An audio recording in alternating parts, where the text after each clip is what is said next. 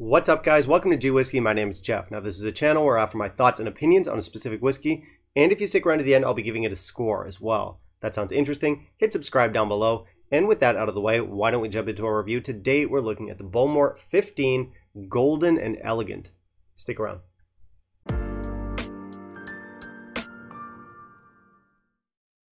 So we're looking at Bowmore today, but not one of the famous ones. This is one that doesn't get a lot of hype. I don't think it's talked about very much. It is a 15-year-old, but it's not the famous 15-year-old sherried one. What we've got is a bourbon-matured 15-year-old. This one's called Golden and Elegant.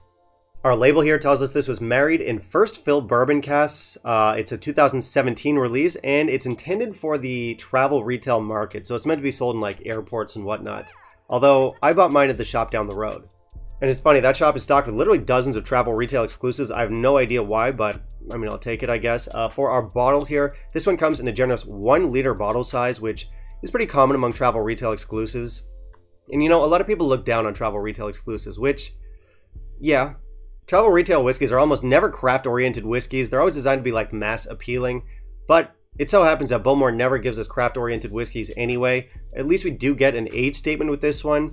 So, you know, a travel retail, but from Bowmore, what do we have to lose? Nothing. Bowmore's a funny distillery. I see it as very much an outlier among its Islay peers. It is a peated whiskey, I think around like 25 ppm, but it's defined more by like these dry tobacco and leather notes, as opposed to the sort of ashy, medicinal, smoky flavors that you're going to get from other Islay distilleries. The Bowmore profile is very dominant and it's very consistent, almost to a fault, to the point that pretty much every Bowmore you taste is going to have a certain sameness to it. Of course, they do have unique expressions with unique characteristics, but oftentimes those unique characteristics are overshadowed by that sort of monolithic Bowmore profile. As I mentioned earlier, this is a brand that almost never gives us craft presentation, and obviously that's unfortunate, but despite that, I still like the Bowmore house style. I think they have some decent whiskeys out there. Of course, a lot of their potential is stifled by those weak specs, but despite that, it is a brand that I come back to from time to time, admittedly with low to moderate expectations. So while they're far from my favorite Islay distillery, I have had some genuinely interesting and delicious Bowmores over the years. So why don't we find out if our 15 is among them? Why don't we hop into our review, see what this whiskey is all about, and in the meantime, if you can kindly leave a like down below, that'd be greatly appreciated. As expected, we do have some pretty weak specs here. Our ABV comes in at 43%. This is going to be chill filtered, and we have caramel colorant, which is par for the course. So we've got an unnatural color there, getting kind of low. For the bottle, Bowmore bottles are okay. I don't mind the look. They're understated. They're kind of stylish, I guess, but maybe a bit bland too. Decent presentation score here, maybe 3 out of 5. Beyond that, not much info here. I think mine might have been intended for the European market. I've got Farven Justeret Med Caramel E150A. Clearly, I speak perfect German, Danish. Anyway, we've got some tasting notes on the back. Really not much else to it. Yeah, I mean, it's just another Bowmore bottle, isn't it? It's fine. Let's try our nose. So we get that classic Bowmore peat leather tobacco thing going on. We've got caramel, we've got honey, we have like ham and cured meats in here. Salt, toffee, stroop waffles, those thin caramel waffles. We've got some oak and some oak spice. It's a classic Bowmore nose, maybe a little bit drying. Now the palate.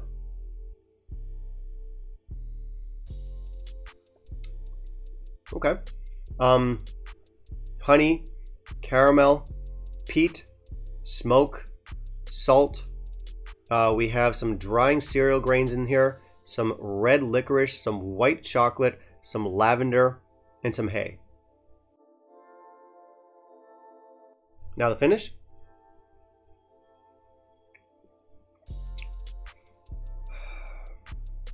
Okay, more lavender here, but don't worry, it doesn't get soapy like some of those old Bowmores used to way back. Less of a problem with the brand these days.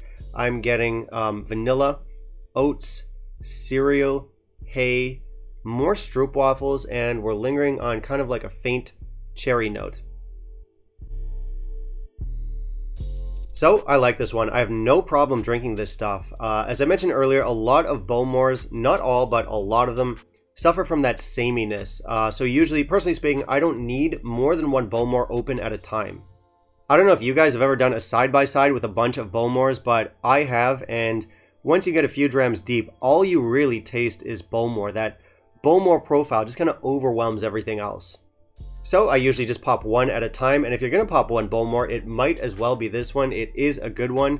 Of course, there are better options out there, but it's a classic interpretation of the Bowmore profile. It's not quite as sweet or as sherry driven as some of their other expressions. It's more of a stripped down, straightforward interpretation of the distillate, not much dressing on it. And it works for what it is. I do like these flavors, but it doesn't do anything too unique or interesting.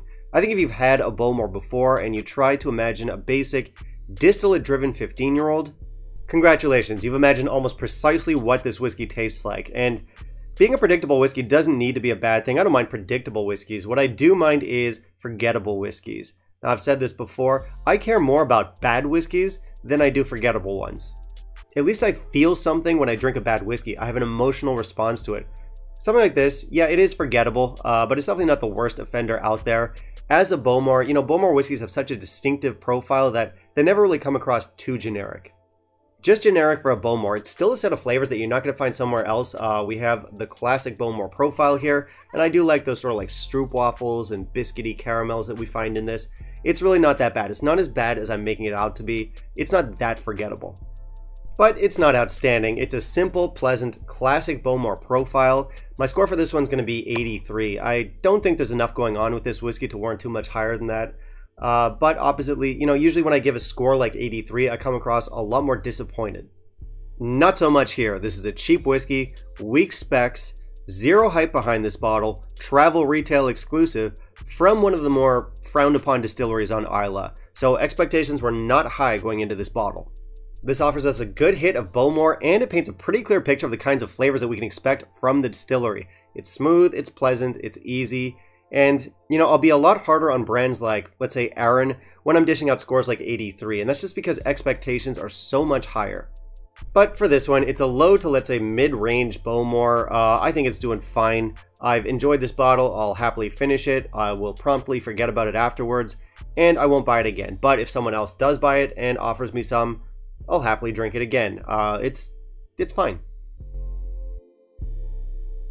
Our value here is decent, but not exceptional. I do think there are better whiskeys out there for the money, and I'd probably be a lot tougher on this bottle if it didn't come in that 1 liter bottle size. If this was the same price for 700 milliliters, it would be a no. As it stands, yeah, a full liter, easy sipping Bowmore, affordable, age stated, that's all fine. I mean, I'm not going to buy it again, but I'm not mad at it either. This whiskey is like a Fast and Furious movie. Just kind of turn your brain off and enjoy it.